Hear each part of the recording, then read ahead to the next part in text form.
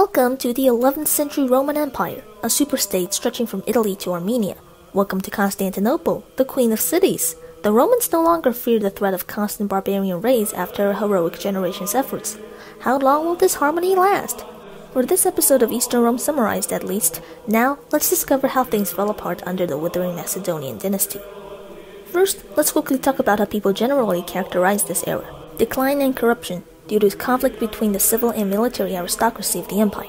Like many of these decline narratives, this was only partially true. Indeed, the age of conquest was over, and emperors after Basileios favored the high society of Constantinople more than the dynasty, but conquests were still made in this period, and Rome was indisputably superior to its neighbors. There was also a great cultural flourishing in the empire, especially in the capital, and we get to know some of the most distinguished intellectuals in East Roman history, namely two great sources for 11th century history called Michael, Psellos the polymath on the civil aristocracy side, and Atleiades the judge on the military aristocracy side. The 11th century is one of the most lively and well-documented phases of Roman history thanks to all these writers, so I decided to break down the events up to the loss of Anatolia into 2 videos so more could be covered. Now, Konstantinos VIII became sole emperor and ruled for 3 mediocre years. Unlike his brother, he had kids, 3 daughters, Evdokia the pious one, Zoe the hot one, and Theodora the smart one. Their father and uncle adored them, but never got to arrange marriages for them, and now they were old. Evdokia became a nun, so the duty of carrying on the Macedonian line fell upon Zoe and Theodora, and Konstantinos was the last male Macedonian ruler. So what did he do? First, he cancelled the already prepared expedition to Sicily, abandoning his late brother's final wish. But he did share Basileios' distrust for the dynasty and love for blinding, so he blinded a lot of the new generation of these aristocratic families, like Vortis, Komnenos, Skleros, Phokas, Gorguas, and so on, even though the new gen did nothing wrong. In their place, Konstantinos elevated eunuchs and less prominent men, who were quite successful. An Arab fleet was crushed by Samos and Chios Strategii in 1026. In 1027, Konstantinos Diogenes, Bulgaria's dukes, repelled raiding Pechenegs, since now Bulgaria, as a part of Rome, no longer buffered it from nomads. Diogenes was also the father of a very important character in our next video. At the same time, George died, and his widow, Mariam, started a brief war with the empire for her son Bagrat IV, but Nicolaus, a eunuch domesticus, raided Georgia until she sued for peace in 1028. The Basileios fell ill later that year, and he needed to find matches for his daughters, pronto, or the dynasty would end. He first chose the dukes of Antioch, Konstantinos the Lassinos, but settled on the eparch of the city, Romanos Argyros, to marry Zoe. After coercing Romanos' wife to a nunnery, Konstantinos died. He wasn't a terrible ruler, but he pales in comparison to his brother and was the first of a long line of mediocre rulers in this century. As both Romanos and Zoe were very old, they tried all sorts of ways to create a Macedonian heir, but all attempts were futile, so after a while they gave up on their marriage. Romanos was a good eparch, but a mediocre emperor. He and Zoe tortured Theodora, the only other legitimate Macedonian, to secure his claim. He reversed all of Basileios' policies to limit the dynasty's power and squandered the full treasury Basileios left behind to seem generous like most of his successors would. His knowledge in various fields was superficial at best, but he pretended to be a philosopher like Marcus Aurelius one day and a great conqueror like the Bulgar Slayer on the next. Psellos was not impressed, nor was anybody else. Romanos had military ambitions, despite being completely incompetent on the field, and he wanted to conquer Aleppo, a harmless emirate with an overwhelming non-Roman population, now led by Myrtecids. The Dukes of Antioch attacked Aleppo but was repulsed in 1029. In 1030, Romanos went there personally and showed his complete lack of common sense. He rejected Aleppo's peace offer, camped his army in Azaz, a bad location, and the Aleppans surprise attacked the camp, routing the Romans. The defeat wasn't devastating, but it was humiliating. Romanos fled Syria in shame, but left some competent officers there, 2 eunuchs and the most talented general of the era, Georgios Maniakis, who saved his city from the Arabs with trickery. The eunuchs avenged Romanos' loss by raiding Azaz, and Maniakis took Edessa in 1031.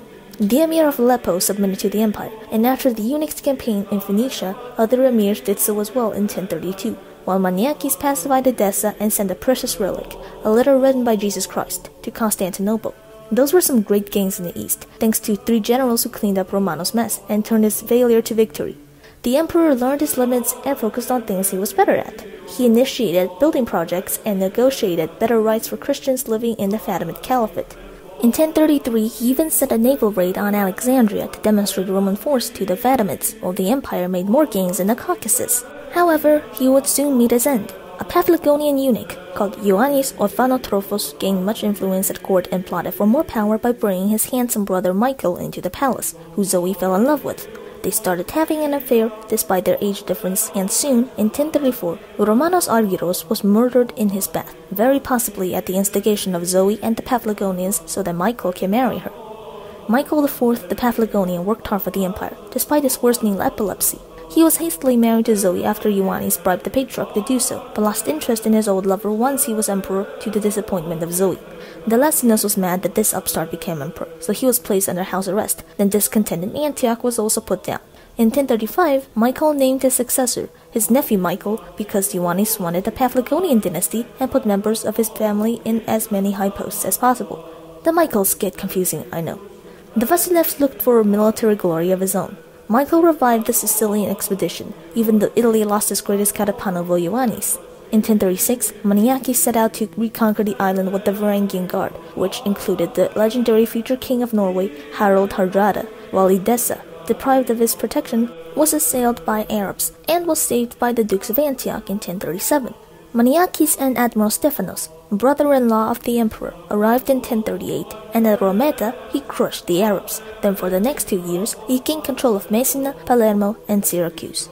In 1040, when the Arabs finally got a big army, Maniakis annihilated them at Troina.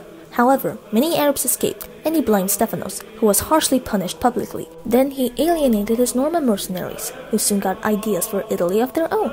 When Michael heard this, he arrested Maniakis, so Stephanos was left in charge and all of Maniakis' gains were reversed soon. Sicily was lost forever, but Messina stayed Roman for 2 more years under Katakalon Kikavmenos. In the Balkans, a Bulgarian officer called Peter Delian claimed he was Tsar Samuel's grandson and stirred the Bulgarians against the empire. Michael led his army in person to quell the rebellion, even though his epilepsy was almost killing him. Delian defeated Michael at Thessaloniki, then captured a lot of Roman cities, but soon Delian blundered. He sent his cousin, Alucian, to fight the Romans, but he got crushed at Thessaloniki. Alucian and Delian now suspected each other, and Alucian blinded his cousin. In 1041, Michael fought again in person, this time with Hardrada, and won a crushing victory over Delian at the Battle of Ostrovo, then retook the cities the Bulgarians took. Hardrada got the nickname Bulgar Burner for his impressive feats. Later that year, Michael returned to Constantinople for his triumph and executed Delian, but his victory in Bulgaria took a massive toll on his health and he soon died. The young Paphlagonian managed his empire well enough for the short time he had, and now Michael V, nicknamed Kalaphates for the profession of his father Stephanos, took the purple.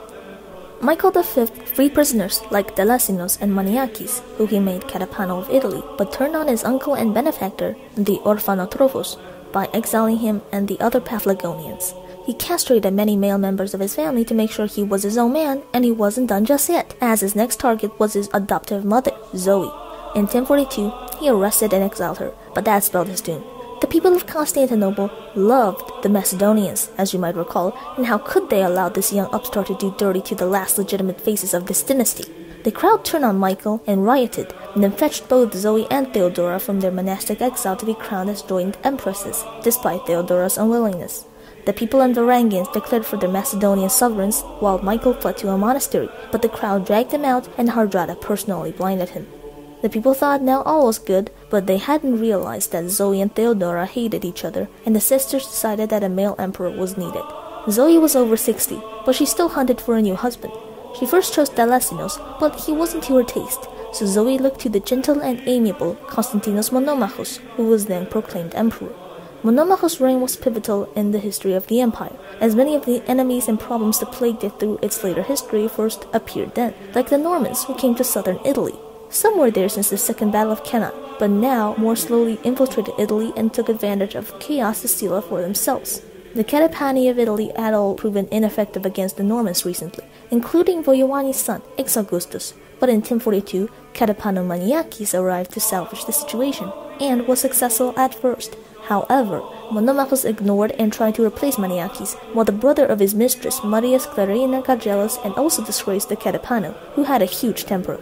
Maniakis had enough of being caught up in court intrigue, so in 1043 he revolted against Monomachos after being proclaimed emperor by his troops. The rebels arrived in the Balkans and was victorious all the way until a random loyalist Arab killed Maniakis. So by pure luck, the Vasilevs survived a serious threat to his rule, and the usurper's head was displayed in the hippodrome. While the civil war was raging, the Serbs of Duklja broke from Roman control, Monomachos put down minor revolts, and his fleet incinerated a hostile Rus fleet with great fire. Then Kikavmeno struck down the fleeing Rus. One more challenge remained to Monomachos' rule: the people. As I mentioned, he had a mistress, and in 1044, the masses felt as if this Sklerina had too much influence and might harm Zoe and Theodora to gain more power, so they rioted and almost hurt the emperor until the sisters reassured the people that everything was fine. We might get an impression that Monomachos was a weak ruler from these events, but that's not quite true.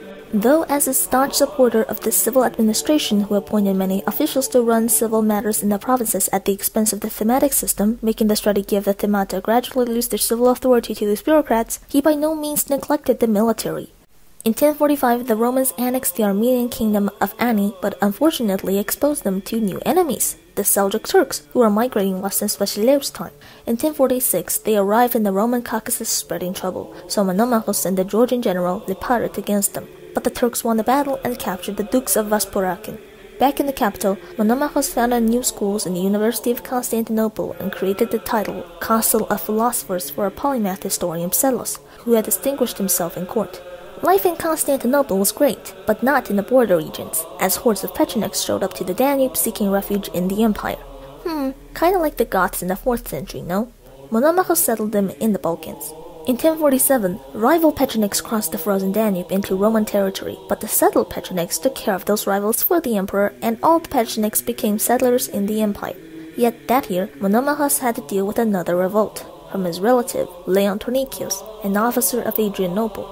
The Thracian soldiers had been bothered by the Pecheneg ordeal somehow and hailed Tornikios as emperor. They besieged Constantinople, but the citizens rushed to the defense of their emperor, who appeared courageously on the walls, and soon Tornikios' army lost their nerve and retreated. The army of the east came over, caught Tornikios in Thrace, and dragged him before the emperor to be blinded.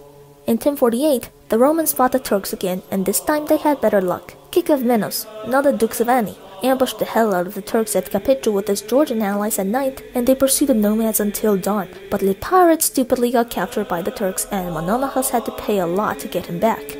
Now having fully realized the threat of the Turks, the emperor decided to send some of his Pechenegs to defend the east in 1049, but they decided to turn back and treacherously revolted.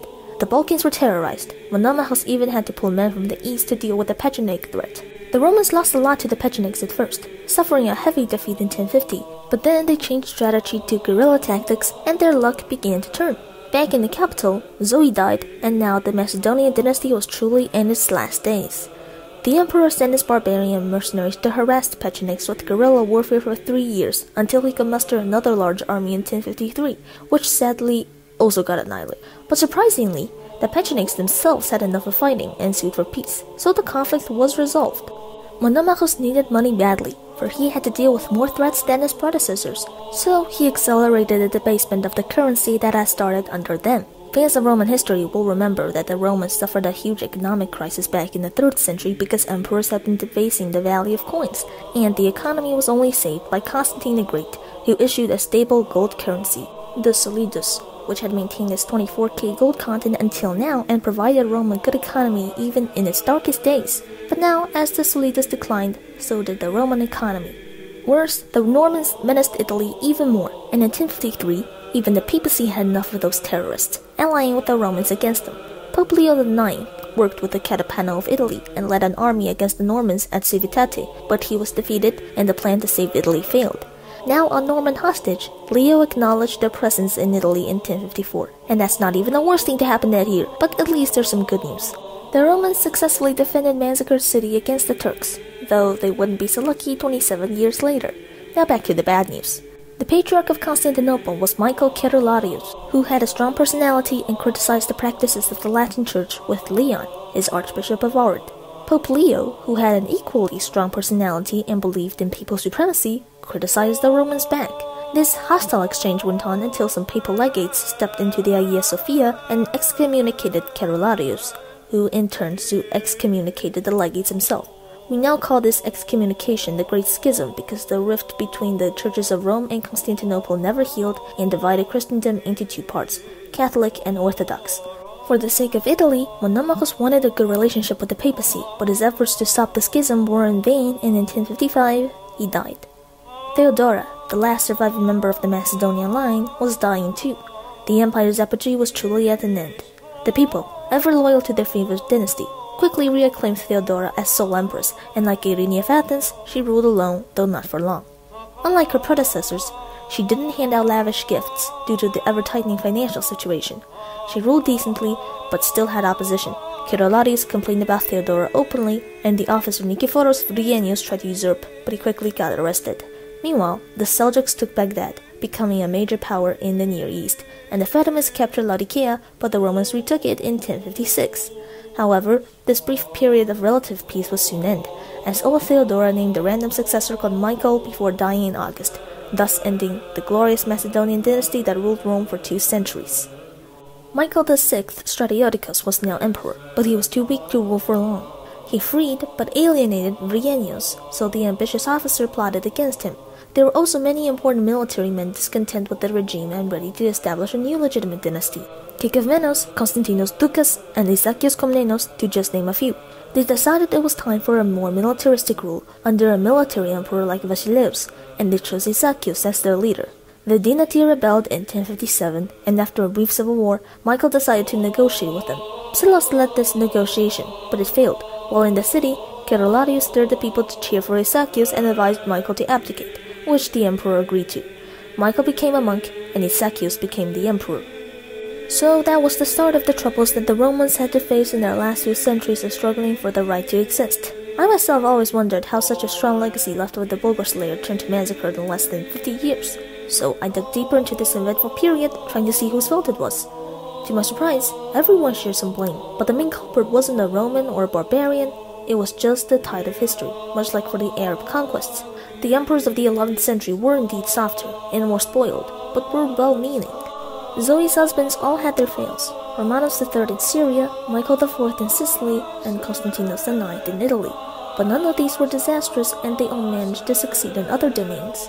Yet, events elsewhere in the world brought 3 dangerous new enemies to the borders of Rome at roughly the same time, and Rome was naturally unable to respond perfectly, especially now that the Macedonian dynasty ended and political instability became a problem again. So that's it for this episode. Join me for the heartbreaking narrative about the loss of Anatolia next time. Thank you for watching.